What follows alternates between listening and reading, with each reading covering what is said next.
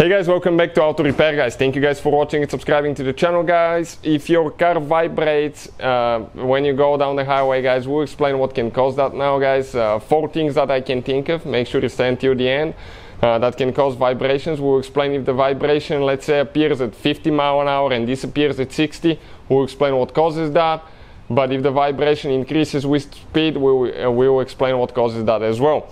Now, quick introduction guys, as you know on the channel guys, every car we get we make at least 200 videos because our mission is to save you guys as much money as we can. So please subscribe to the channel and like the video guys, hopefully we can save you quite a bit of money.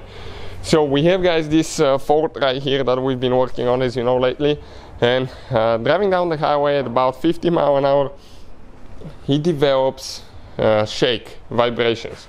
Steering wheel starts vibrating, shaking, but you kind of feel like the whole car vibrating, shaking, and you're wondering what that is. So most likely if it's a tire, wheel that's not balanced, what will happen? Let's say if it starts vibrating at 50, when you pass 60, 65, that vibration should go away, that shaking, because the wheel is not out of balance at that speed. However guys, if it doesn't go away, and that shaking is still there, and the faster you go, the more your car shakes. We'll explain what can cause that now guys. 3 things can cause that. One of them could be a wheel that is bent, so you need to check inside, outside, and you need to, I'll recommend to even spin it on the car, with the tire in the air and just turn it by hand, or put it on a balance machine if you can, to make sure that it's not bent, because sometimes it will look straight, especially metal wheels, but they can be bent on the hub guys, and that will throw the center of the wheel and it will be terrible. Number 2 guys, uneven tire wear. That's what our problem is, and we'll explain more about that in just a second. So check out this tire now.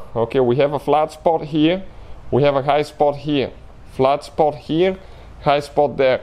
So what is happening? The tire is lumpy on the inside, super lumpy guys, like bumps, and you can feel it with your hand, definitely. So always go around like that on your tires, but careful for wires not to stick out, because they can cut your fingers if it's wore out. And if you feel lumpiness guys, that can cause your car to vibrate terribly. Now, what can cause that now guys? It can cause so many things. It could be defective tire, it could be not properly inflated tire, overinflated or underinflated tire. It could be alignment, bad alignment, It could be something wore out on the suspension. Quite a few things guys. If the tire is perfect, wheel is perfect, and your car still starts vibrating, then you need to check for loose suspension parts and wore out bushings, wore out control arms, and one other thing guys, CV axle. CV axle may not even pop, but it may develop a play, that will cause it to be out of balance at higher speeds, and as a result guys, your car will start vibrating. We had that case before. And we're going to go ahead, put that one on the balancer now and show you the wheel is straight but the tire is terrible.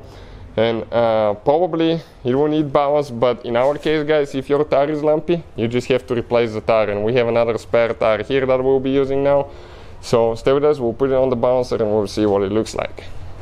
If you guys want to see where we get our tire changer and balancer from, really good price guys, and those are not very expensive at all, but they work amazing. Check out the link in the description of the video below. So we have guys the balancers ready to go. If you guys want to see where we get our balancer and tire changer from, they're not expensive at all, but they work amazing. Check out guys the link in the description of the video below for your convenience. So let's go ahead, click start and spin the wheel and see if it's straight. We're going to check if the wheel is straight. If it's bent, you're going to notice it guys. Our wheel is perfect, you can see. However, the tire guys, tire is terrible. Let me turn the light off and see which one is better. Without the light you can see it even a little bit better. High spot, low spot, high spot, low spot. Check out how it alternates. That to me looks like probably a tire that wasn't inflated correctly, and probably alignment is being out of specs as well, because it shouldn't be guys that way. We check the suspension, everything's tight, there is nothing wore out, but the tire is terrible. So new tire will fix our problem guys.